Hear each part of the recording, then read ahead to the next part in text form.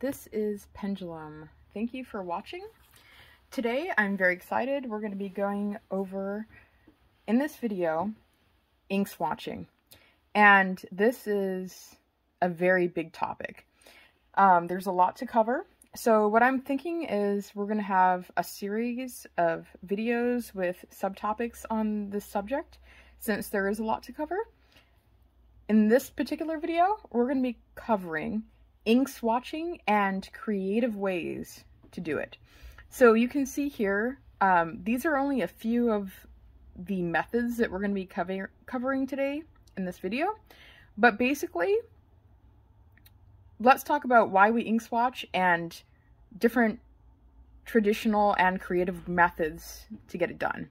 So why do we ink swatch? I think a great reason to ink swatch is right when you get a brand new ink, whether it's a sample vial or a bottle, is to understand the true color and tone of the ink that you've just acquired and the properties and tonalities of it.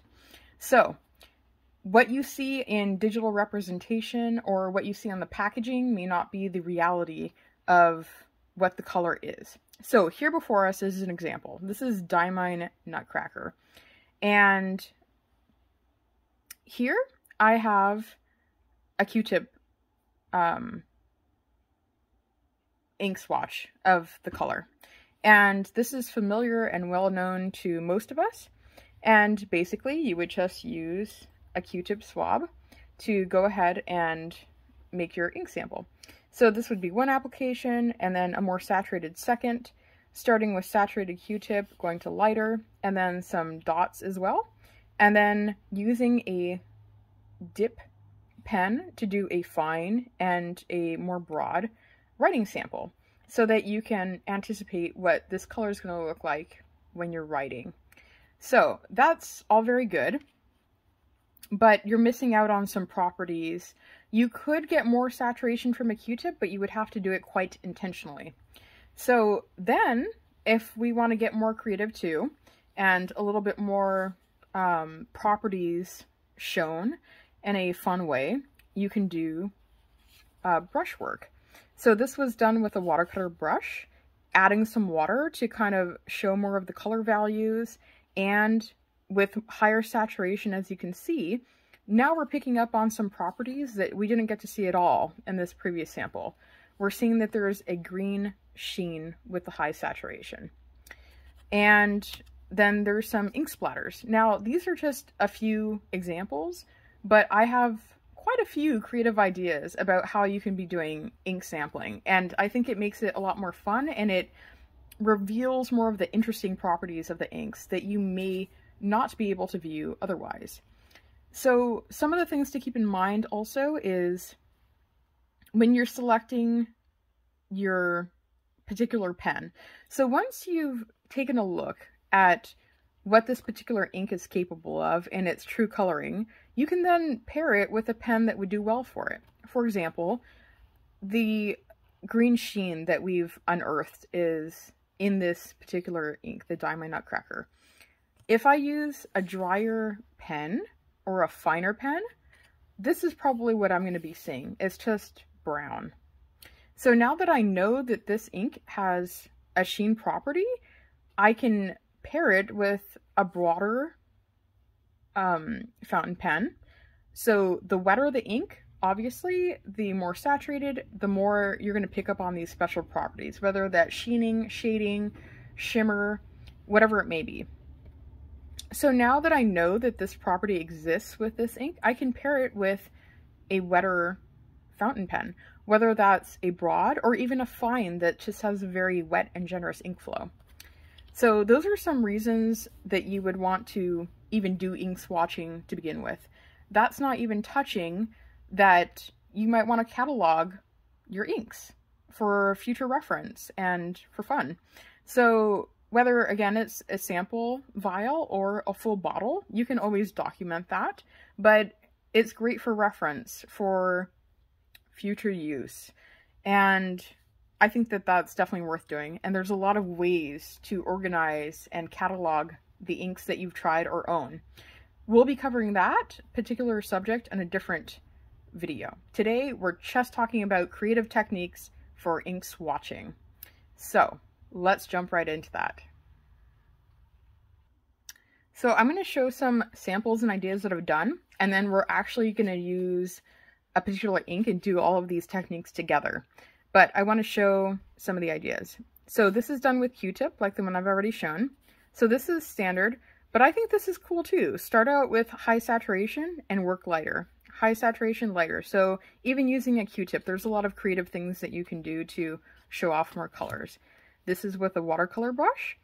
So standard, you could even do circles, and then introducing some water to show some of the undertones of the ink. This was done with a folded dip nib, so straight lines, and that can show the values also. This was also with a folded nib, just a different shape or design. Same here. This was with a watercolor brush, having water introduced, again, to show the different tonalities of the ink. Same thing there. Same idea, but instead of doing a back and forth kind of square rectangular shape, it's a circle. That's also with a brush. This is with a sponge, like an art sponge, and I think that's a very kind of fun and unique thing to do. This is using the back of your dip pen. So you kind of just start an area of saturation and move out. And I think that's really a lot of fun. Same thing there. And then ink splatters, which I think are tremendously fun. And they can get a little messy, but we've got some tips for that too. And just look at the properties that you pick up on when you get that high saturation from ink splatters. I think that's tremendously fun. This is another paintbrush with water in the center. So I think that's super just artistically fun. And that's the same ink again with the splatter. Just love it. So those are some examples about what we're going to be doing today, but there's even more techniques that we'll be doing than that. So the ink that we'll be using for the demonstrations today is this. This is the ink sample I have for it already. I actually have this in a ink sample vial. So it's the J. Herbon Amethyst de L'Oreal, I think, something like that. And so here's a quick note on when you're doing ink swatching. Obviously, either you're doing it from a full-sized bottle or you're doing it from a sample vial. And for me, often it's sample vials because I have way more sample vials than I do of actual bottles of ink. So when you're doing these, I would suggest that you have something to stabilize your ink.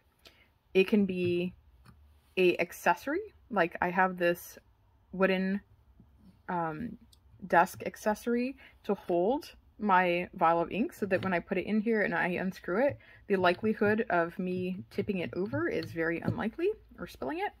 Or I can decant it into this vial.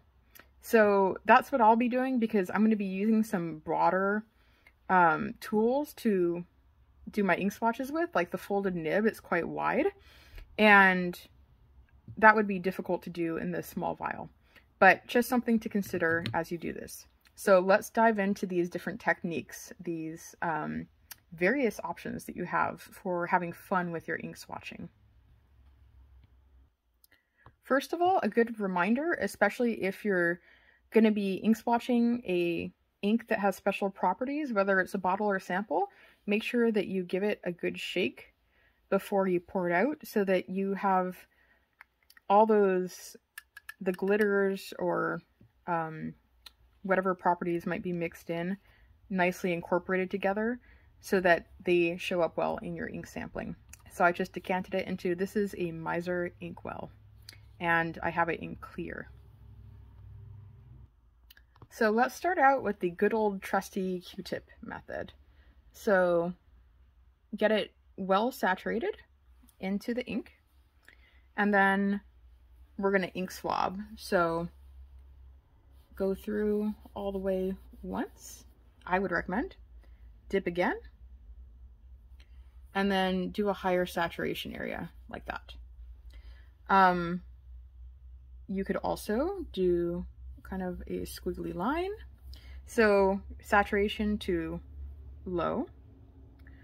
And we can also do dots. I think the important thing when you're ink swatching is that you're gonna get the best benefit from being able to see high saturation to low saturation properties, because this is going to represent wet fountain pens and dry ones. So you don't have to do this many dots, but the idea is that this is high saturation, this is low. So we want to be able to see the value and properties that this ink has to offer. So that is, I think, some of the best options when using a Q-tip for your application. Next, let's use a paintbrush. This is a watercolor paintbrush. It's a number 4, and I would recommend nothing smaller than a 4. I think larger would be fine, like a 6 or an 8, but I wouldn't recommend smaller personally. So it's important when you're using your brush, in my opinion, to wet it first with water, just plain water, get it well saturated, and then dry it off. And then you're ready to go ahead and dip it into the ink. So again, well saturated, just dab it off a little bit. Let's do a square and a circle. So this is more of a rectangular shape, saturation to none, or low, and then circular also.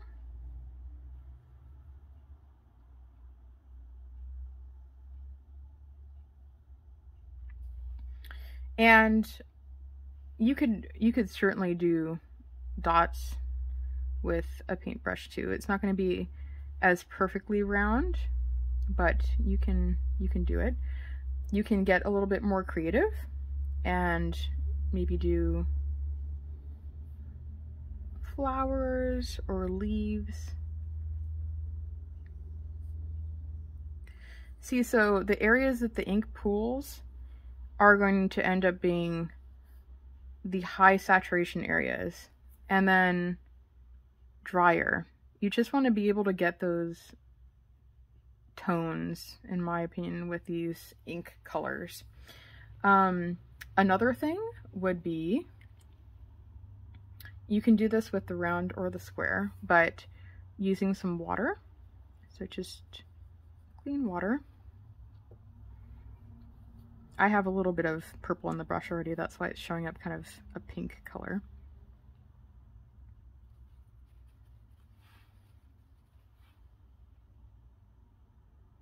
And then reload it up.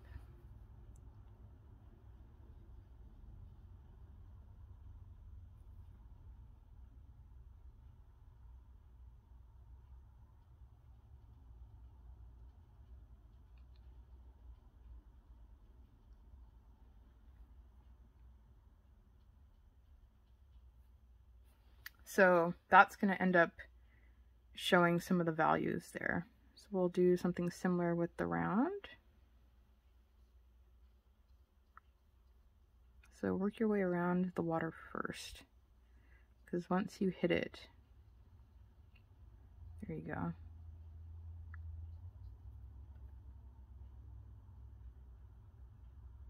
Something like that.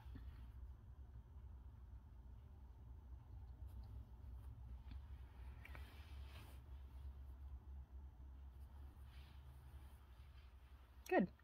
So that's with the watercolor brush. Next is the ink splatter, and this can be a messy endeavor. So my recommendation to keep things neat and tidy, get a piece of paper, fold it in either 3s or 4s, and we're going to make it into a kind of circular shape like this. And we'll use a piece of tape to keep it closed, just like that. You can use anything. It can be the bottom of a paper cup. Get creative. Something to contain the mess, basically, is what you're going to want to do. So place it there. And there's a little bit of air gap, I think, at the bottom of this. The less, the better. So if you're more exact in the way that you place this, it'll turn out better. The key to getting a good ink splat, in my experience, is the amount that you're splattering and the height that you splatter from. And you actually want it quite high and quite generous. So let's use a eyedropper. Let's get some ink. And I'm gonna raise this probably like 12 inches, like a foot from the paper.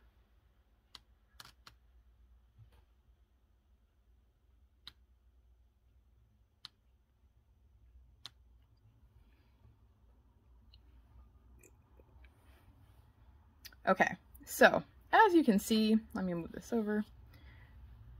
There's plenty of splatter that happens on that ring of paper.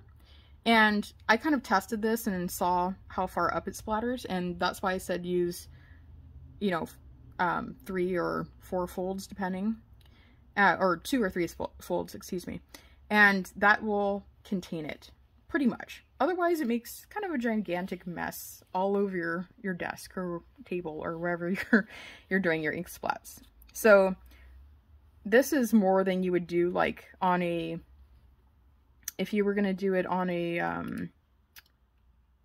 ink swatch paper. Maybe you just want to do 1 or 2. So I'll do that too, just so we have a more realistic representation. So now we have our ink splatters and they're very nice and clean. Next up, let's try a folded metal nib. This is from Browse, and they come in, you know, calligraphy dip sets, or you can purchase them individually. But also there's some made by individual creators as well. So I'll see if I can put some in the links, but basically it's just folded over and there's an area to hold the ink. And we'll just dip this into the ink. And you can do straight individual lines, or you can take that and make a box. I have not had success going in a circular movement for this, so I wouldn't personally recommend it, but you can pull this down a little bit too, like this, so that you get a little bit more ink variation. I really like doing this kind of shape with this folded nib. I think that brings some interest. Something like that I think is really fun. I've had success going with straight lines with this in the past too. There we go. So I kind of have to start a little bit vertically and then I can pull. So you can do that as well. And I think that's a really good option. So that's with the folded nib. All right, some of us might also have a glass pen. And we're going to use the back of this. It's round and smooth relatively. So we're going to use the back of this to do some ink swatching. Just dip it in and get it nice and saturated. And then you'll be able to do this. Or you can kind of wet an area like that. And then come in with this and make some interesting lines and patterns. Again, I think the best approach is to be able to get high and low saturation. So through here we'll get the high saturation, and through some of these veins and swirls we'll get the low. You can also kind of do some dots, I think. And again, this will give you some varying values starting from the saturated to the not so saturated. So I think this one's really, let me try it with one dot.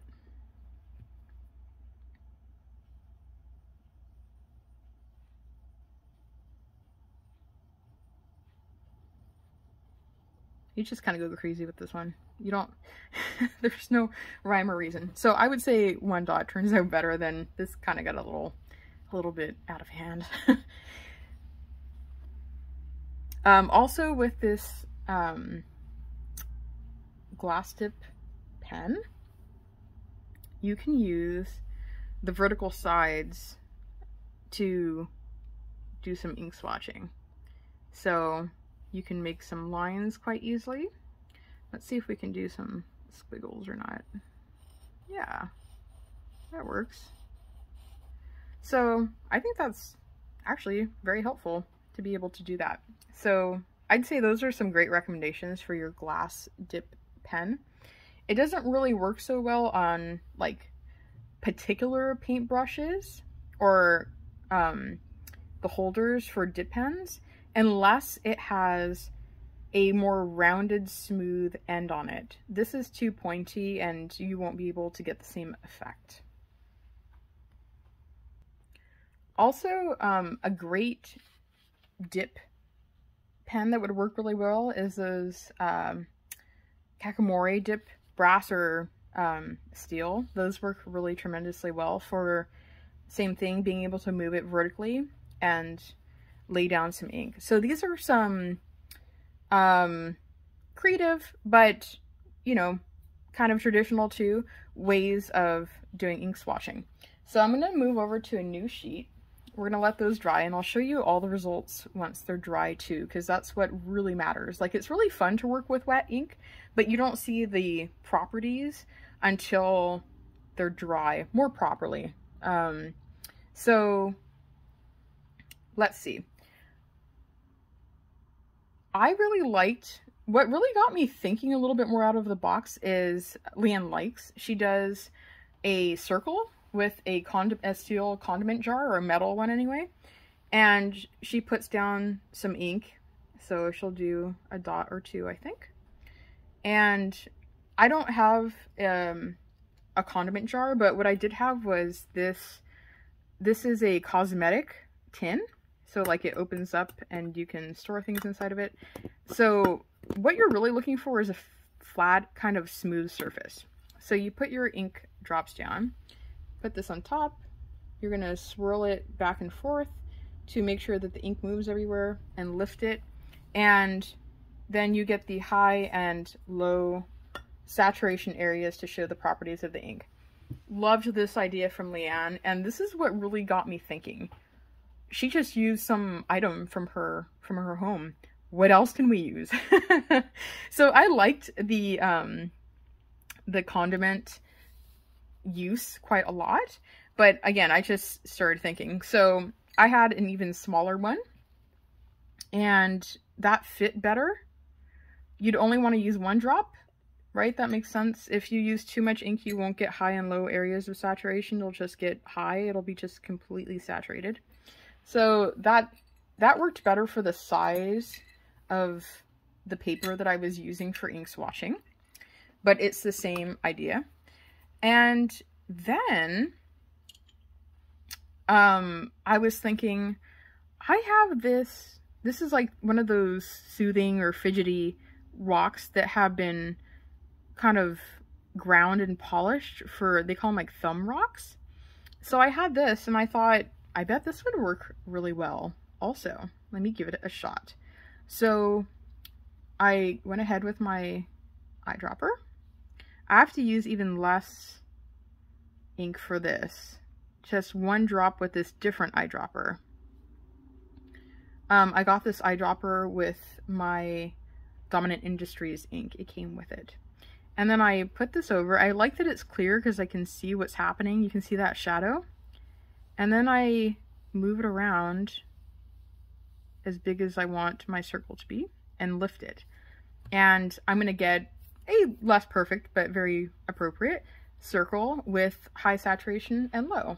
So this has been one of my favorite ways, and that's actually how I do my ink swatches now, along with a paintbrush on the perimeter. But that's how I do this circular portion, because I like that you can see the low saturation and the high saturation, and I love using the stone. It's so much fun, and it's such a pleasure to use something from nature, and it's just a lovely experience. So if you have, start thinking of things that you have creatively to use at home. Something circular and that has a round, smooth surface, slightly round. If, like, you could even use ink caps. So like that would work fine. This would work fine. It's round and smooth and flat. These would not, because of the embossed imprint. Like, it would just get inconsistent. I would say this is too flat. There's not enough of a belly. It might work, but it wouldn't work as well. These have indentations, so that I don't think would work. Same with this. It has a embossed logo, so that wouldn't work too well.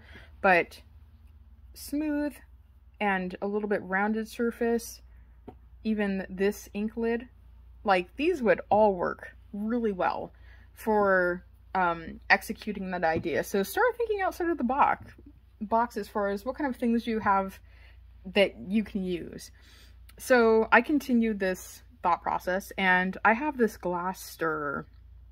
So again, I was like, okay, let's see what this thing got. So I can dip this in here, and this works really nicely to do kind of some squiggles. There's not as much control for, you know, how ink is released. So very saturated to none kind of quickly, but I like it. It's quick and easy to use. And to me, one of the most important things when I'm ink swatching is I want it easy to clean. And because this is glass, you just swish it in some water and pat it dry, and you're on to the next ink sample.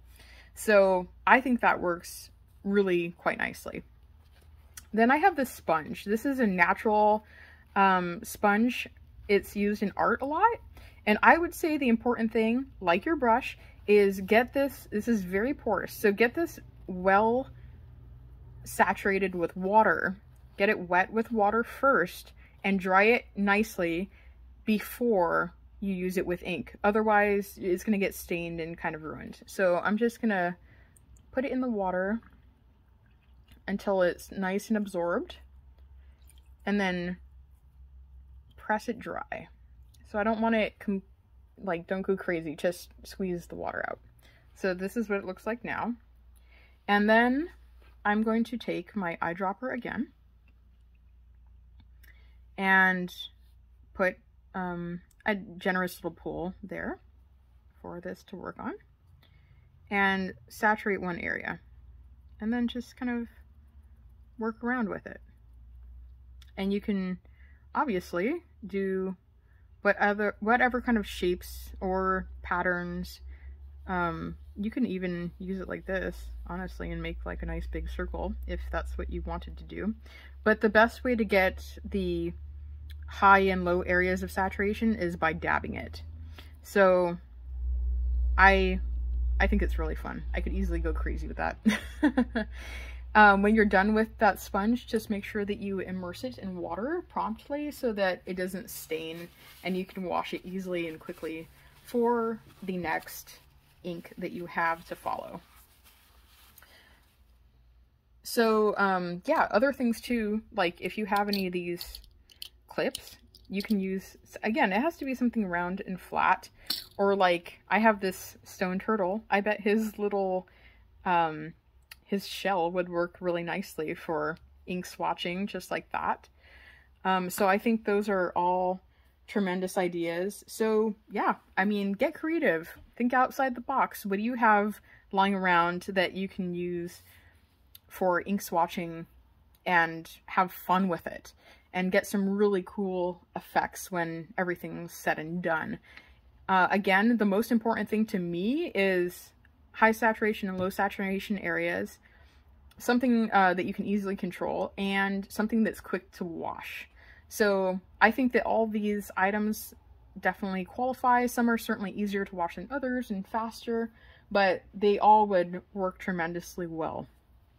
So then when it comes to actually labeling your swatch, some people would be using, you know, their glass dip pen, or maybe if you're already inked up a fountain pen, you can certainly use that. But more often than not, when I'm doing my ink swatching, it's before I choose to ink up a pen with this. This is more like the first thing I do, so I can see the color matches and so I can see the properties, because that's the best way, in my opinion, to pair it with a pen, so that you know what you can accomplish with this ink. So I often use fine and extra fine, flex, and stub nibs. So I actually use dip nib for my running samples on my swatches. So this is the benefit. If I get, this is a Blue Pumpkin by Browse, and I'll zoom in and dip it. But if I use this, I usually will write the maker of the ink.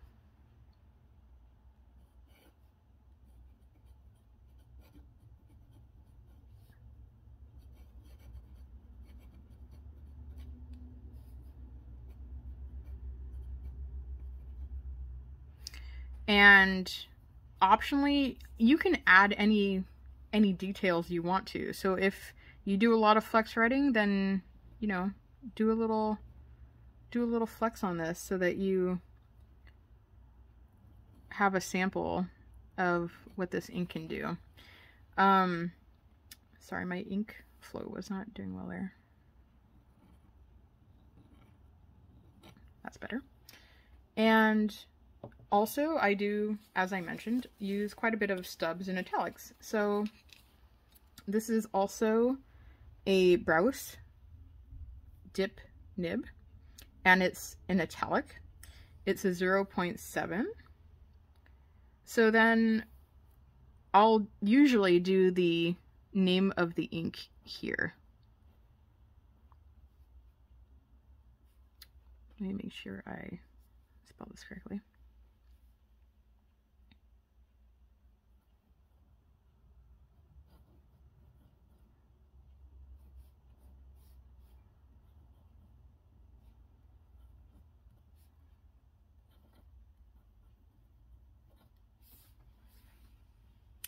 So then when I have my ink swatch, I can see the tonalities, and I can see if I use a fine nib, what it's going to look like, if I use a stub, what it's going to look like.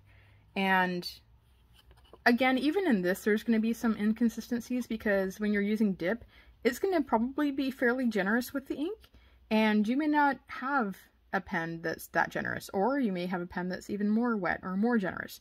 So they're kind of guides. It's not going to be exact, but you know, you could choose to use your fountain pen once you've inked these up also. That's just what has worked for me. That's what I've done. So I'm going to let these ink samples dry so that I can show you what they look like. I'm going to say also in a different video, I'm going to cover papers and organization methods, but when doing ink swatching, this is what I've had the most success in, is using heavier paper.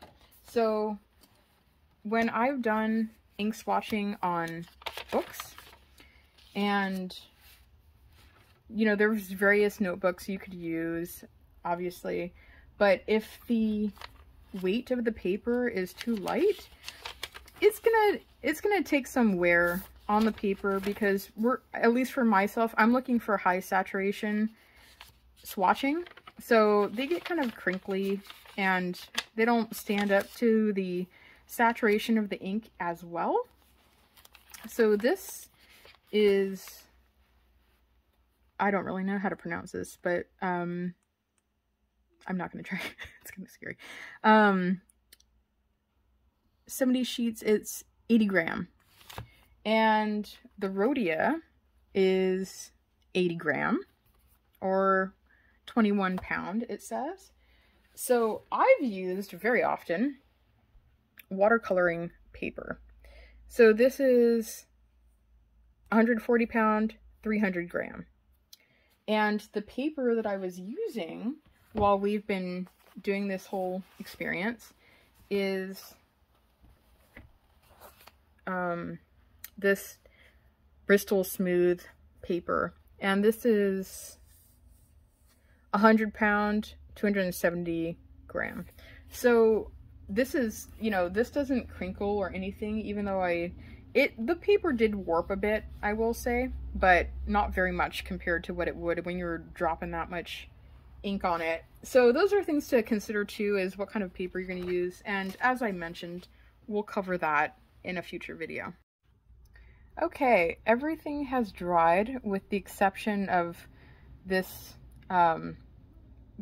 multi ink splatter area. That is still kind of dry. You can see the wetness there, but let's take a closer look at all these so you can see how they turned out. So this was the Q-tips, and this was the paint brushes, watercolor brushes, then our ink splatters, and over here this was the folded nib, and these were the back and sides of the glass tip pen. And these were the circular ones with both the cosmetic tins and the Thunstone. And this was a glass stir stick and the dots as well. And then this was an art sponge. And then this was the writing with the dip nibs also. So those are some ideas. I think there'll be even more in the future. So I'd love to hear what you guys use for your ink swatching, and both for the writing portion and for the actual swatch part. What's your favorite instrument to use right now in your ink swatching? And did any of these techniques interest you or excite you and you're gonna look at trying them out for yourself? Let me know in the comments below. And thank you so much for watching. I will see you on the next one.